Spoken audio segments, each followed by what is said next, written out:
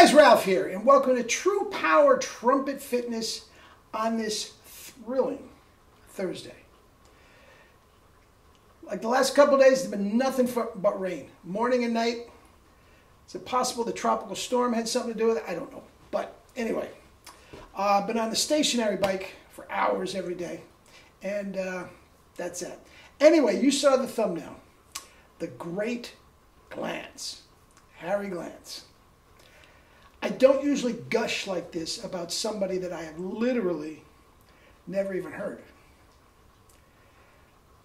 You know, YouTube and all that sort of stuff. Yes, and I will get to that. I'm going to leave a link down below.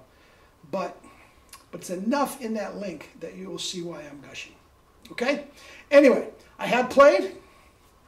Let me honk a few notes, and we'll get to the great Harry Glantz.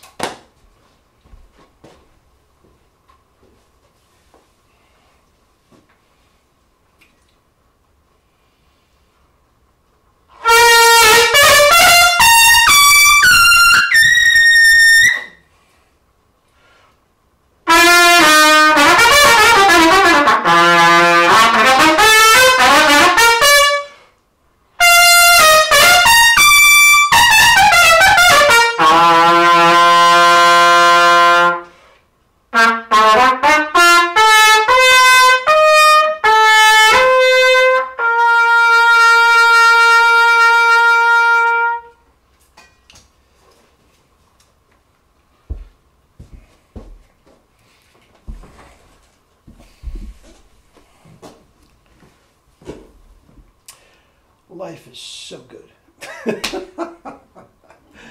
Minute. Ah, man. That is watermelon juice with organic sugar in. The best. Anyway, Harry Glantz. As I said, you know, a lot of guys send me emails and comments and everything, want me to, talk about a certain player.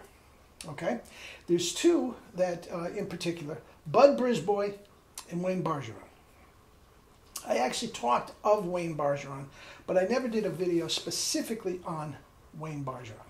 The reason is, guys, I like to give something special, something from my own experience about, Vaquiano, broils, all right?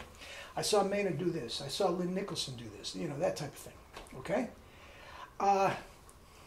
Wayne Bergeron and especially Bud Brisbois, I know nothing about other than something that you get in Wikipedia. Okay? Wayne Bergeron, we can talk about the scars on his lip and all that sort of stuff. Harry Glantz is one. I've sort of lived with his greatness sort of vicariously. Okay? Now, I've told you this before.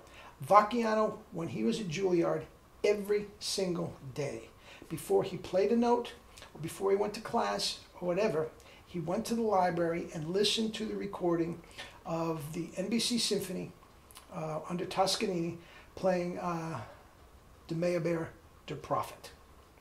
Okay? And that great trumpet solo, I played it a couple weeks ago. Okay?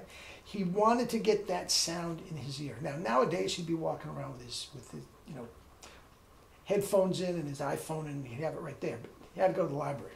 But that was how adamant Vaquiano was to get that sound in his ear. And quite frankly, to my way of thinking, and to what I've heard of Vaquiano, up close and personal, he never got it. Not to say that he wasn't an extraordinary player with a beautiful lyrical tone. He didn't get the Harry Glantz tone. Okay?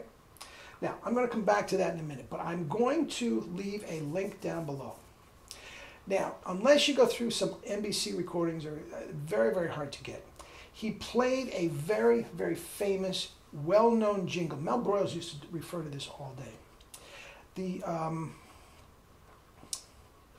The soundtrack to Death Valley Days.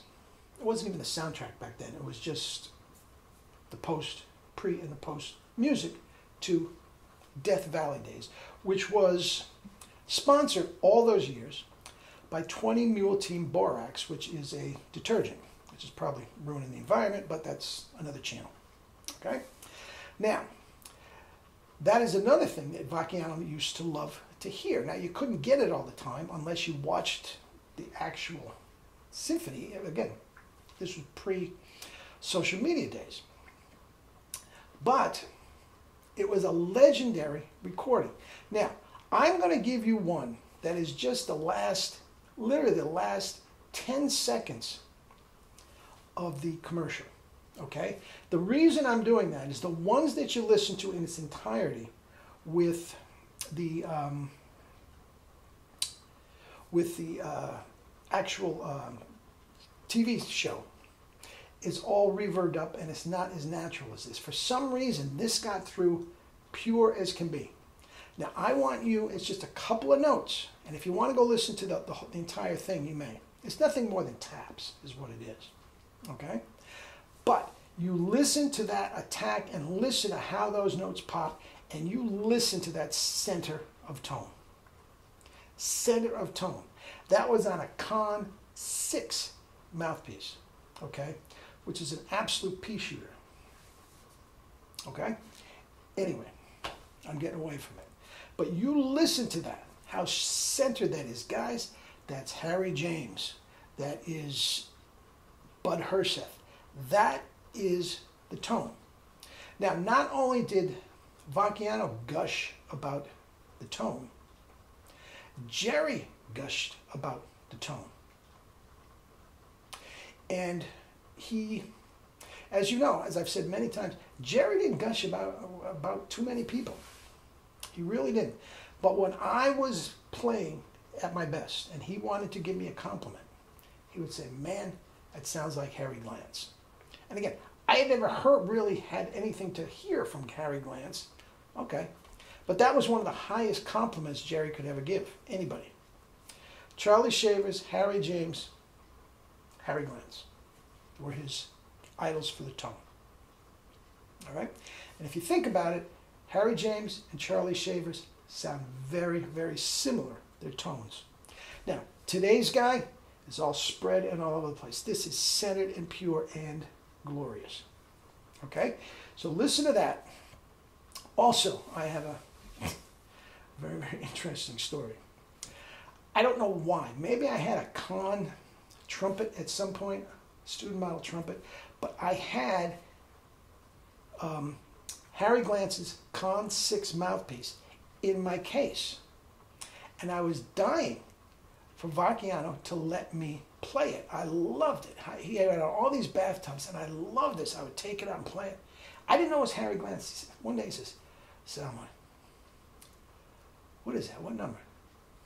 Con 6. Really? You know that was Harry Glantz's mouthpiece? Really?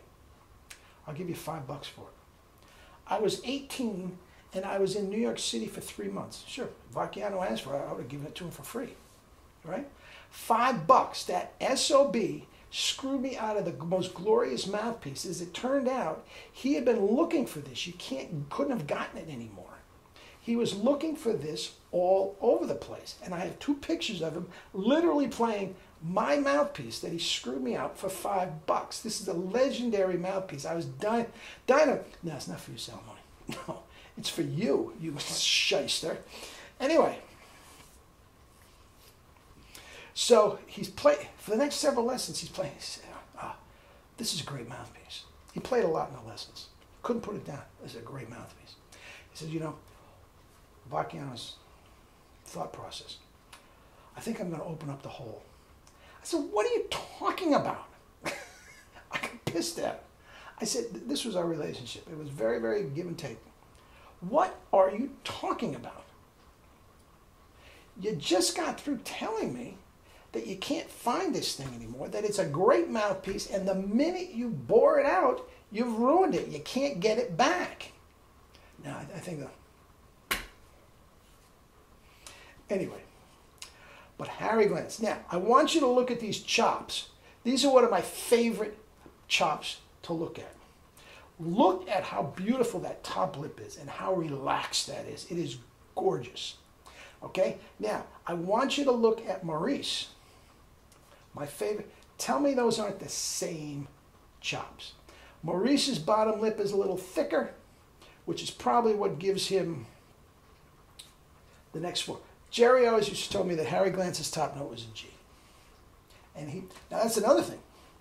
Back in those days, even though the repertoire was significantly easier, the C trumpets were Neanderthal back then. Harry Glantz played everything on a B-flat trumpet. Now you listen to that jingle that I'm going to give you, okay? You listen to that jingle and you tell me what player today could make that center of sound on anything other than a C trumpet or a D trumpet. All these guys, Phil Smith sounds like a boat on a B-flat trumpet. All right? Anyway, Harry Glantz. You young guys, you should know about that. You guys, older guys that do know about it, unfortunately, it was before our time, and it's very, very hard to get recordings. But I love those just 5-7 notes. Bing, bing, bing. Perfect.